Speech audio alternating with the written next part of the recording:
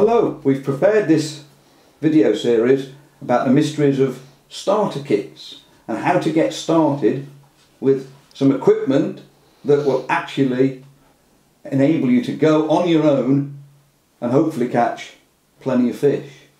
The first thing I'd like to say is that I wouldn't rush into going out and spending a lot of money on fishing equipment until you're sure that it's what you or your offspring really want to do. Our advice is to go to at least 2 or 3 Let's Fish sessions to make sure that it's something you want to take up on a permanent basis, and then it's definitely worthwhile spending a little bit more money and getting something that's actually going to be fit for purpose. So Simon, you've been to the shop this morning. Yeah, we've been to our local shop today. Like Gareth, he knows the area and everything. We've tried to put ourselves in the position of like a parent taking in the child and everything to get the stuff they need. Like, so we've told Gareth where we were going to go. Yeah, which was the shops you need. Yeah, and he sorted out a pole and everything and some hook, everything you need to have just to start out and have a decent chance of catching.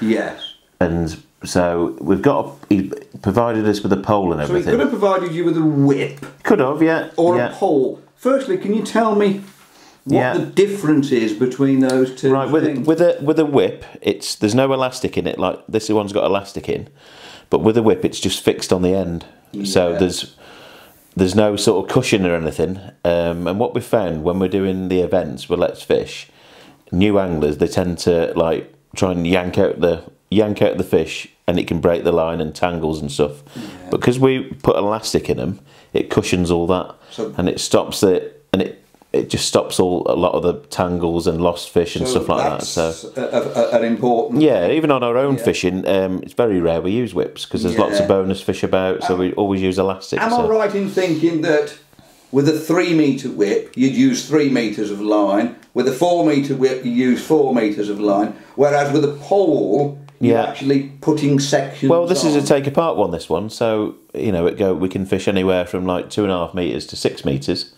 So obviously we wouldn't use 6 metres of line, we'd use like 2.5 metres of line if we were fishing 6 metres out with a 6 metre pole.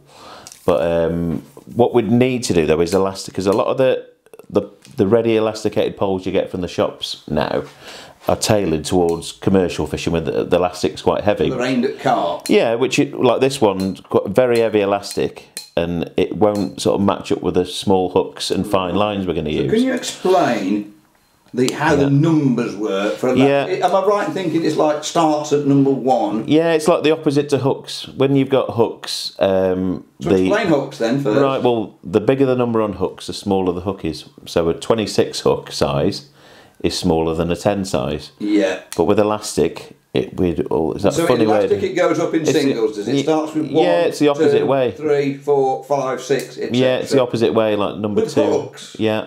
Does it go up in singles? Or does it go up in there is doubles? single ones, but it mainly doubles, so it's like 20, 22, 24, but there is odds. Some makes do an odd size, but it's mainly goes up in, but elastic it goes up in ones.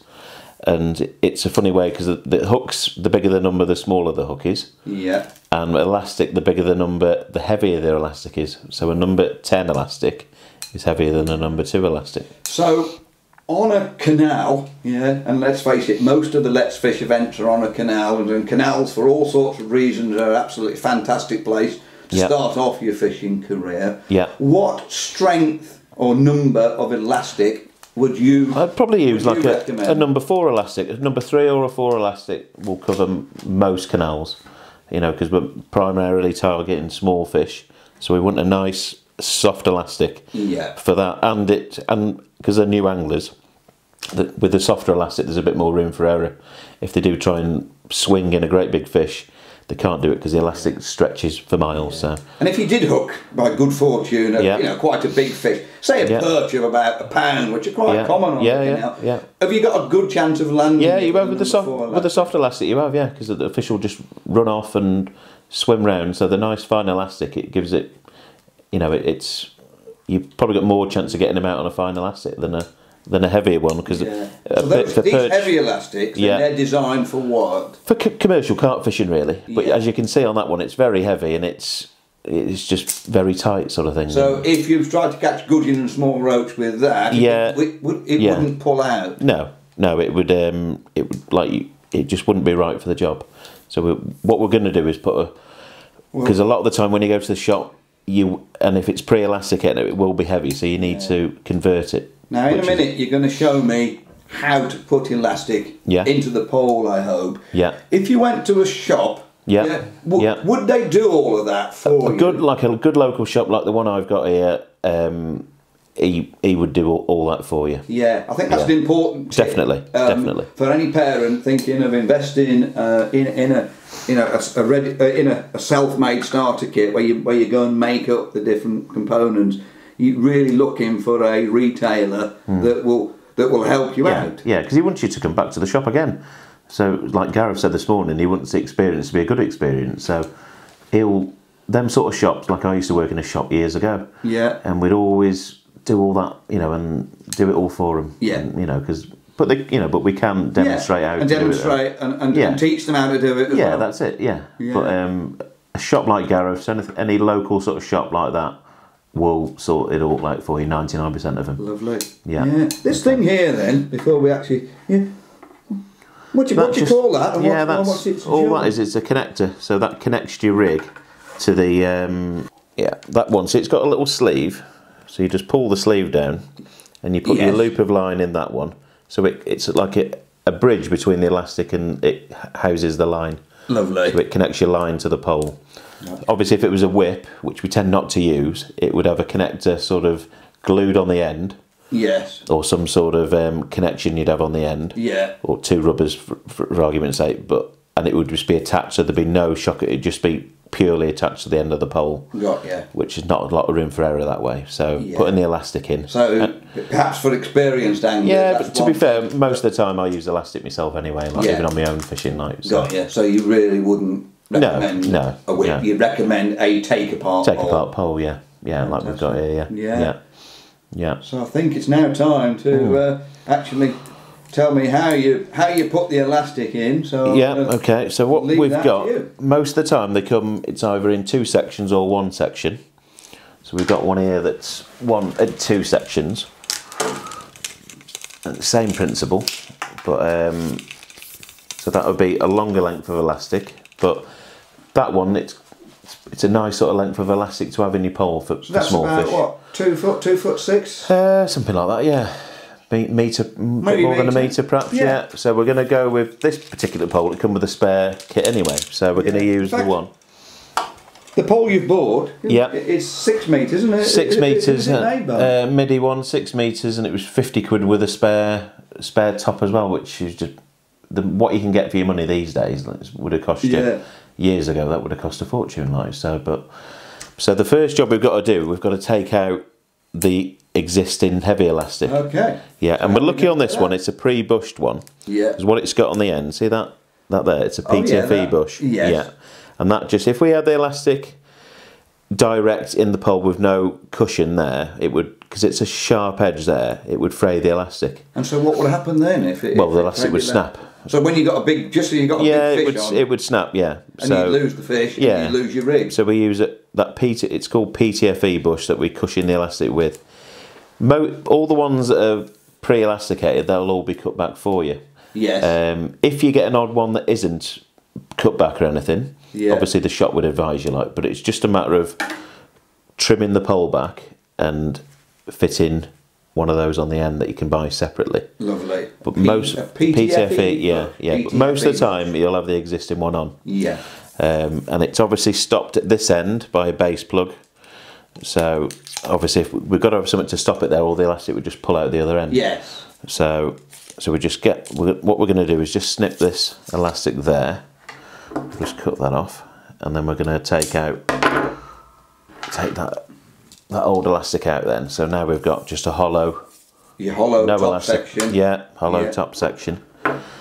And to make things, because we're going to use a bit of a smaller connector on this one, just so it matches up a bit better with the elastic. So So if I just snip is this called a Stonfo connector? Stonfo connector, yeah. Again, you can use Dacron and all sorts, but the simplest way, especially for new anglers, is to use, it's pretty foolproof really. I can use one like so, you know, it is foolproof. You said that, I couldn't possibly comment. Yeah. So if I just pop that old one, just snip that off there. Have a look at this elastic made by a company called Preston Innovation. Yeah, like a number 4's elastic. It's quite a lot finer than, obviously in diameter you can see it's finer. Yes. And it'll stretch a lot further as well. So, and as well, that elastic was in there quite tight. It's quite tightly set. Yes. So you're going to set it looser. We're going to set a lot looser, yeah. So if I just unravel this. Yeah, it comes on a winder. Comes on a winder, yeah. And there looks more than enough. Lots, plenty. Yeah, so you can do enough bolts. So how would you keep the elastic sort of? I just keep it in like safe, I've got some drawers and that I keep it in, and obviously, you know, we're not going to use anywhere near all this, so it'll do for, because elastic does perish. You have to change it after a while. Change it, yeah, quite. Just like have an inspection of it. A couple of times a year. Or? No, more than that, to be honest. Yeah, depends how many times you go fishing. Yeah, always have a look at it, and probably like the canal water can fray it and stuff like that. Do you know what I mean? Like so that can. You know, and the sunlight as well gets to it and stuff like that. It's natural material, so all we do then. So if I was to try and thread that through there, it'd be quite difficult. You know, if I was trying to get this elastic through that. Have a go. Let's see if you can do it. Well, I can try it, but it might work okay on this because it's dry and that. But if it was slightly wet, see, it's difficult. It's hard to push it. Yeah, it's difficult to. So what we do is get an elastic wire. We've got one down here. And it's got... We bought one of these from the shop. Yeah, he sorted out it's one of these. And so all we do, and it's got a diamond eye, see on that end there? Yeah. And we're going to attach the elastic to that end. So we just thread that. See how easier it is to thread that through. Straight through. Yeah. And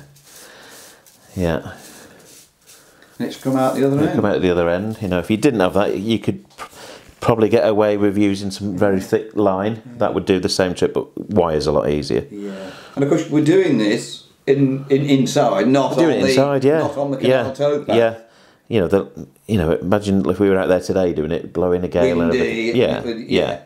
So all I've done is just attach that, just tied a couple of a knot in there just to keep it on the wire. Not that one, so it doesn't pull off. There we go. And we can nice and easily now, whoops, just pull it through. So it's coming through. If I was to try and do that without the wire, it would be difficult, wouldn't it? Yeah. So I'm just going to pull it the way we do it now, pull it right to the end.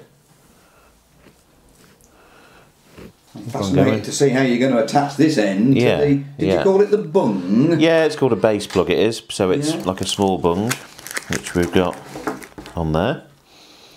And you can buy them separately from the shops. You know, if you did, you know, the pole that you bought, say it wasn't pre-elasticated and it didn't have all these bits and bobs with it, buy these separate, and you can buy the PTFE bushes separate. Yeah. So if I just chop that bit off there. So all we're going to do, like that, is just attach that, and nothing fancy again, just a loop on there, double loop. So and it just attaches, so just gone through twice, just a normal loop knot. Brilliant. Yeah, okay. Yeah. And incidentally as well, when you buy, because this is already pre-cut down to fit inside so in other words, it doesn't go way up the top. Yeah, and it doesn't, because obviously this other section, the one that has got to fit so much, so it's going to have to fit. So if we had the bung cut it down just to there, this wouldn't go inside. It wouldn't fit in. Important point. So if you are, you know, in the position where you have to cut these down, just do it gradually until. The best way to do it is to cut it where you think it will be. Is to make a mark. What you can do is put it there, twist it round so it makes a mark, so you know where to cut, just with a little junior hacksaw, and just make sure before you put the elastic in that does fit on top of there, like it doesn't. So if you had it on there and it was too low down the section, this wouldn't go in properly, like so. Of course, another way you can learn these things, apart from watching this video, is to get involved with what a lot of the Let's Fish clubs run sort of evening events, like workshops, aren't they? Yeah. in the classroom, and that's a fantastic way of actually learning at your own pace. Well, we did that when we were kids. You know, we went to the York club that was involved, and the Whites Juniors, and we did, like, especially in the winter months, we did a lot of classroom stuff where, you know, so when the summer come, we were all sort of ready and we knew. So all we do now is just pull that through. Whoops. So that'll just go, that disappears there, and if I pull there now, it's obviously jammed up. You know, it's going to be sitting. It's about there. It's about there, yeah. So it's a good 2'6" of elastic in old money. Yeah. And what it's best to do as well is just to, because if I was to just put the connector on the end now, when the elastic bedded in and stretched a bit, it might be hanging out. So I just like to give it a bit of a stretch. Got you. So not you know, not going crazy. So just stretch it there. So it's like pre-stretching it really. And because this one's a new one, it's nice and dry. It's not sticking to the walls or anything. So it's still under tension there. Look. So let's see how it's slightly gone loose there now. So I know if I pinch there, that's roughly where. So we'll just go a little bit more because we're going to tie a knot in it. Okay. So, and if like me, don't let which go. I've done a million times, you'll let go. Yeah, and then of course it all comes at the. You have to start again. And it's just a matter then of putting the wire through again. So don't worry if you do that. Everybody does that. So, but see how that's a lot softer, and it stretches out a lot further. Whereas the other one was like really back. And you can see how that's not bending, but the other one, it was coming out, say, to there, and really bending. So if you've got a nice perch on the end, it'll stretch that much elastic out. More probably, more to be honest, because I'm not pulling the full. And of course now we've got to tie that little connector on the end. So that looks a bit tricky. Or is it easy enough? Yeah, easy enough. Yeah. So it's got two components there. So we just thread that through like that. So that's jamming across it. See how it's loose there? So when we've tied our knot there, it's going to be just And so there's no danger of that going into the ball because with some of these you can get like smaller ones.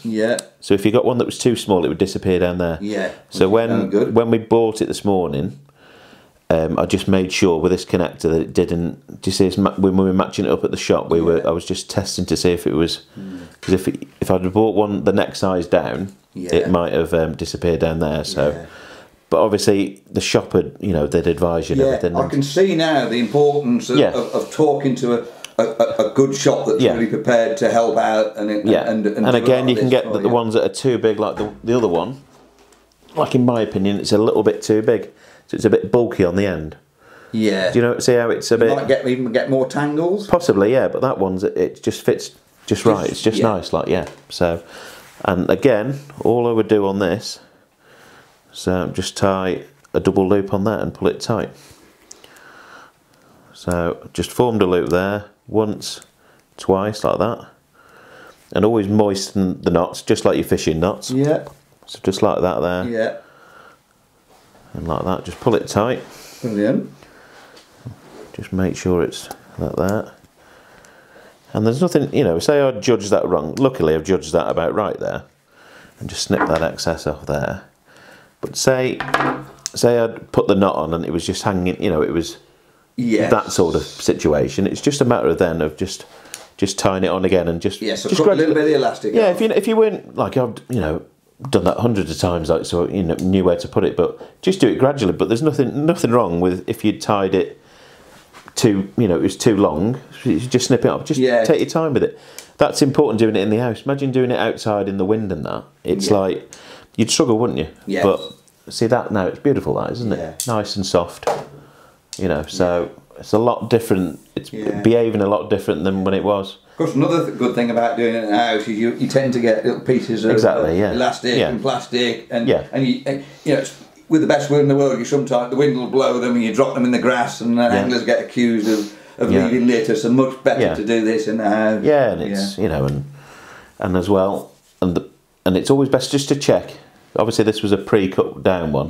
So the last thing you want to do is just guess it and then get on the bank and then discover that only goes and that'll be loose. And that'll be loose. It would fall off. And you lose it in the canal. And obviously, you're not going to have like a hacksaw on the bank or anything like that. So and that fits just so nicely there. Lovely.